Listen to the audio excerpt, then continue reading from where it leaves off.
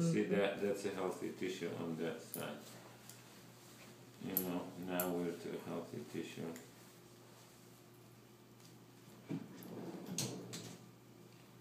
Wow. And to me, it felt like a really, really deep Yes. pocket. Oh, yes. Just looks like it almost looks like a hard, squished rubber ball. Look where it's still up here, and still part of it still. Did you feel that? No, I was just trying to adjust on my head. Because sometimes on the deeper part, you might still feel it. So is that all scar tissue, or is the cyst enveloped in that? Oh, you see that? Yep, I'll yep. show you. And that's why we want to go to healthy tissue, because this is how typically the cyst is. You see this? Yeah. But look, here is the cyst.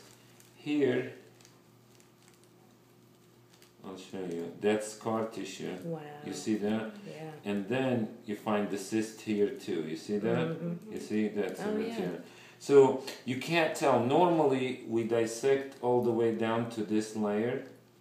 Mm-hmm. You see, to this layer, and clean everything around it and take it. But when it's been ruptured and have trouble with it before, we don't do that, because then you're gonna cut into the cyst. So we just go around it.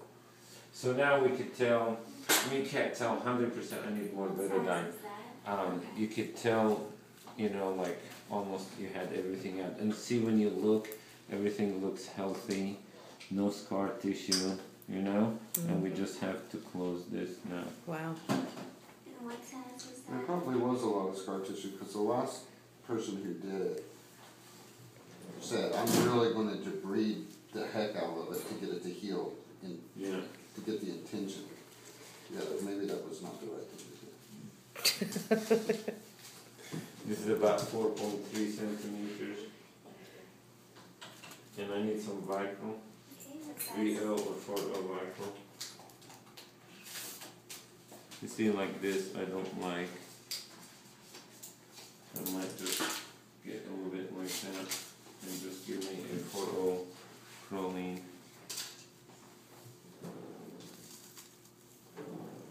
Whether there is something, because if you have a wall of the cyst, it can build up again. I mean, Sorry. hopefully